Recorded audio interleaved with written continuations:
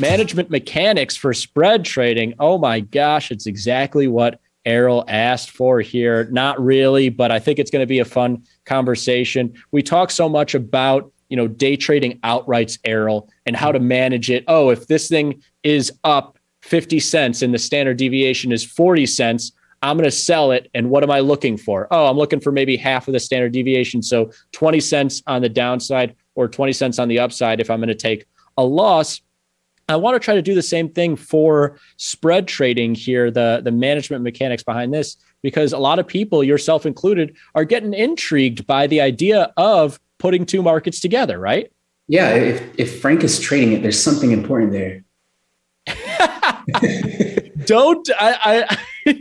I don't want to get too drunk on power here. Yeah. If Errol is just whatever Frank says, I'm jumping into it. Because with that power comes great responsibility. I think Batman said that, but I'm not going to steer you wrong here. I think there is great opportunity in putting two markets together. And that's all it really takes to create a spread, Errol, is you take two similar markets. Here we have interest rates. You've got the 2-year, you've got the 30-year in red, the 2-year in white, the two different yield markets, but same interest rate asset class, and they're performing differently. And I think there's opportunity in that. I mean, is that making enough sense? Do you have any questions on what spread trading is, or how it's different than outrights? Yeah, I guess let's just take it from the very basics. You see a spread trading. Where exactly within the spread do you see opportunity?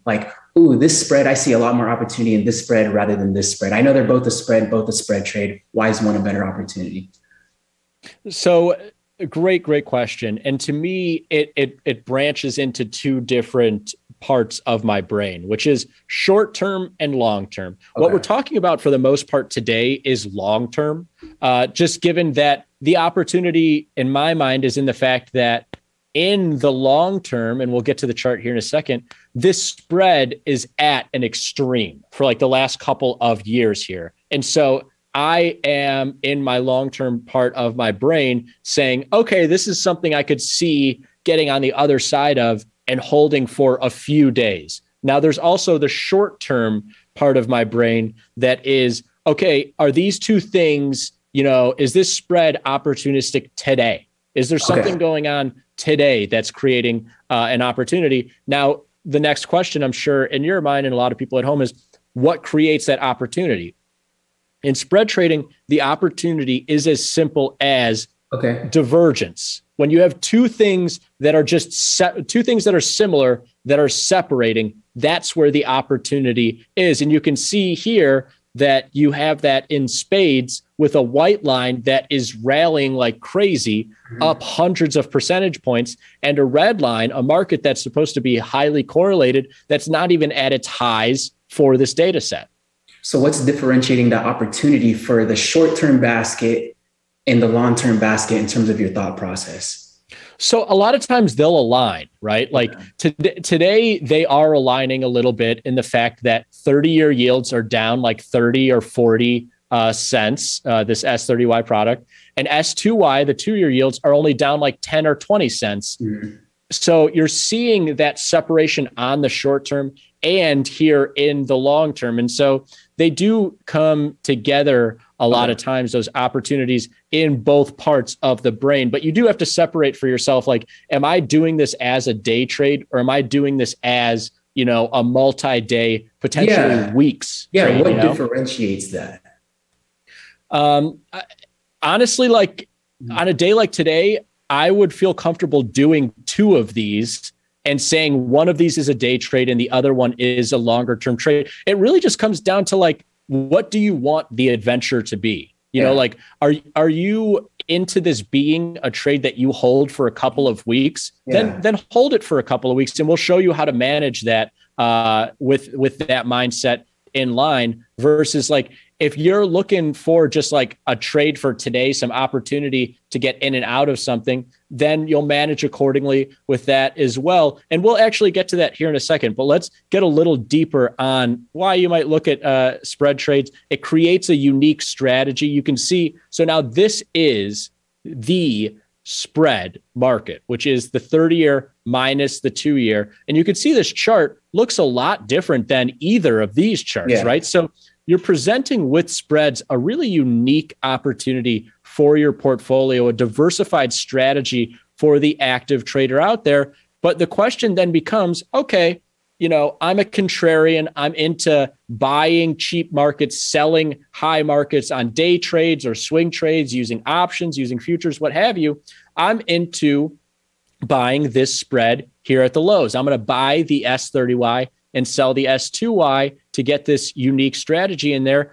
How do I manage it? What am I looking for? Because in the singular outright trades, we have our standard deviations here, Errol, where if it's a day trade, then I'm looking to manage it for probably around half of that standard deviation. If the market here has a standard deviation of 40 cents, it's up 50 cents. I sell it. I'm looking to make 20 cents on the downside. Same for if the market's moving lower and I buy it. I'm managing just around half of that standard deviation using what the market usually does, what's realistic to manage. Are you with me so far? I'm with you. Standard deviations. It's like it's coming up. We talk about it every week.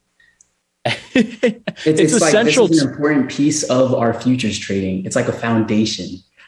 It is really the implied volatility. What that is to options, standard deviation is to futures. So in the same way, and I'm glad that you brought up, okay, well, what makes it a day trade versus a week-long trade?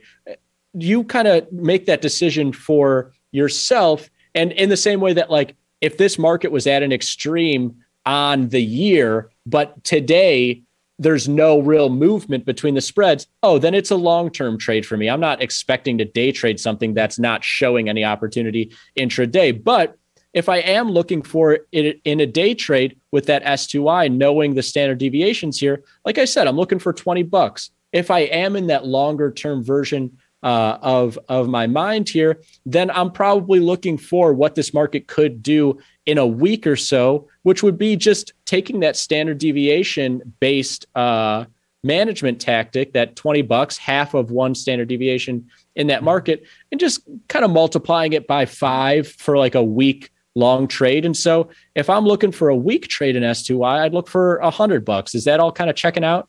No, yeah, just in terms of managing it. And I know we had to kind of run through that, but one quick thing I wanted to ask again, I know we talked about, let's say we sold 2 and you wanted to hold 1 to hit your profit target for the short term. And let's say you want to hold 1 more for, let's say, a few days.